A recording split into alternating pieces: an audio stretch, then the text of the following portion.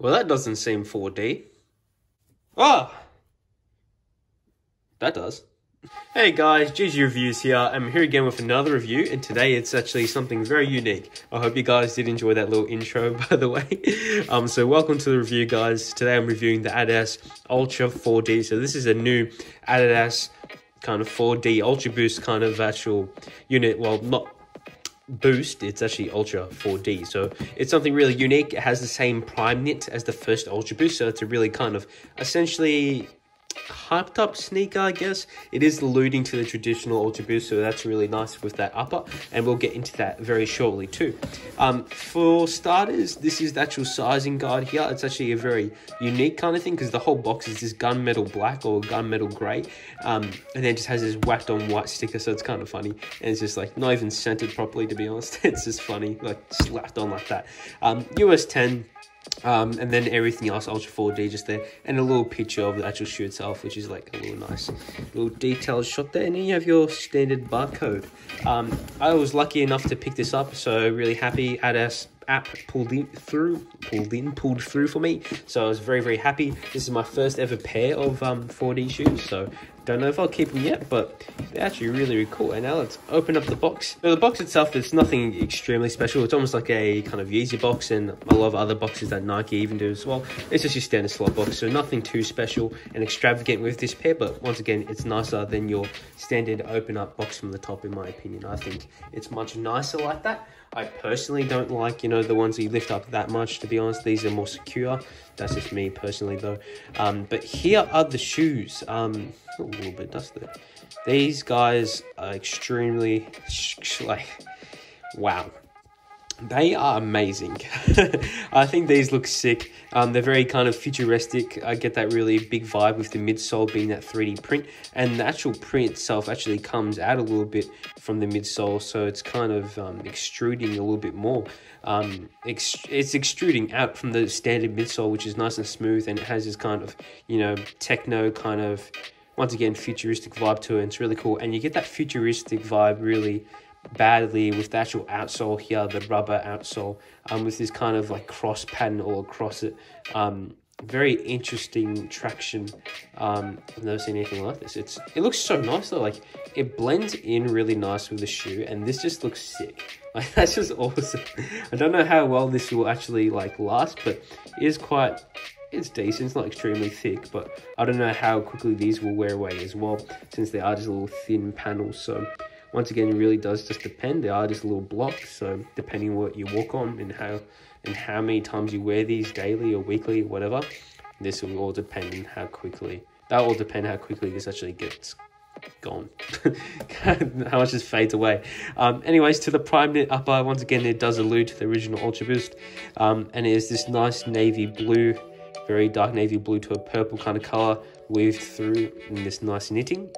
And then you have Ultra 4D on the heel counter here, and this is this nice kind of iridescent purple to a blue kind of shade. On camera, it's showing you a blue, but in person, with the light straight on it, it is more of a purple, to be honest with you.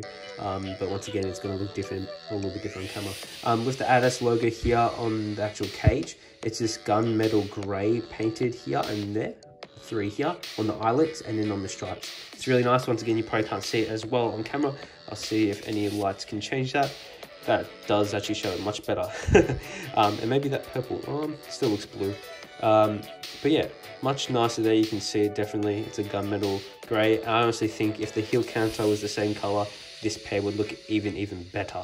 I know it is alluding to the first ever Ultra Boost, but once again, if this was a gunmetal grey, that would look amazing. I think that would look sick, because it's just all black pretty much, and these are a mad looking shoe, and it's just so cool. I went true to size with these. Generally all Ultra Boost, I go true to size. Ultra 4D in the insole there, and then you have your standard cardboard insole part kind of thing that keeps this intact, which it is right now. And look, it's a very nice slim looking pair of sneakers. I definitely recommend these. Are they worth the resell? The resell is going about in Australia it's about 450 roughly. I don't know how you can get that in other countries like America, stuff like that. If you get below retail, what a steal. I don't know how you do that, but that's cool. getting it for resale, it's not much of a big margin on the resale market. So, you know, it's not even that bad paying the extra penny if you really, really like these and you want them to be your first ever Ultra Boost or Ultra 4D shoes. And they are a great pair to go with, to be honest. These are so versatile. You can wear them pretty much at everything, I would assume. Like, they're just amazing. I'm still contemplating keeping them. For now, I'm just going to hold on to them because I don't know what I'm going to do with them. But I honestly think they're really sick, and I might potentially keep them over time, maybe. But for now, they're just going to chill my box until COVID-19 is over. And on the lacing as well, you do get these little gold kind of clips, just a little accents on them, which is really nice. And it's gold, so adds a little character to it. So I think that's really, really nice. Adidas logo on the tongue here, standard to your normal Ultra Boost, and once again, it's the same type of prime knit. And then you have the sizing tag here, and made in Vietnam. You can see that there you go. Standard padding as well on the inside, pretty much the exact same as a normal Ultra Boost. Once again, it's just mainly the midsole that changes, which is something unique to it. Once again, both pairs, same type of thing. Same Ultra 4D in black and in silver as well. Very, very nice pair. I honestly think these are ravishing. I think, no, they're a sick pair of sneakers, and I do highly recommend them.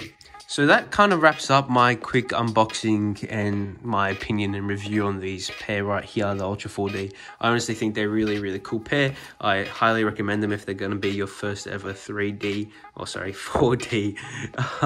pair of Ultra Boosts, or your first ever 4D pair of Adidas shoes. I highly recommend them. They look awesome and they look amazing. If I do end up wearing them and keeping them, I will definitely put them on feet for you guys, and I'll do that as a separate video so you all can see them on feet. But they're definitely a really, really nice pair. I highly do recommend. And that does wrap up my quick review and unboxing, guys. I really hope you did enjoy this quick review and unboxing. And please do stay tuned for more. Subscribe for more. Comment down below what your thoughts on this. I want to see what everyone's opinion is, to be honest. What do you guys think of this Ultra 4D pair? What do you think of the 4D silhouettes in general? I want to know what you guys actually think. Love your comments, guys. Love you, fam. Thank you so much for supporting me. And I hope that we can keep going up together as a family. I really do appreciate you guys, and stay tuned for more. And I'll be doing some giveaways soon, and let me know what you want to see given away. I will be doing some more, so stay tuned, guys. I hope to see you on the next review to come, and let me know down in the comments below what you think of this shoe right here. GG Reviews is out.